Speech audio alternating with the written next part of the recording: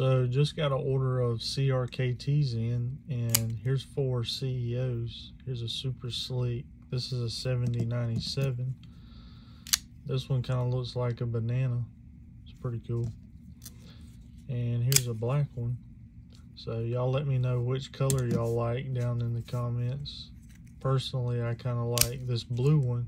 But also, have y'all been having quality control with CRKT? Like this one came, the scale's loose, and I'm having a problem with another knife I got in that order. So I'm going to be making a video on the knives out of that order I had problems with. But let me know if y'all been having quality control problems with CRKT.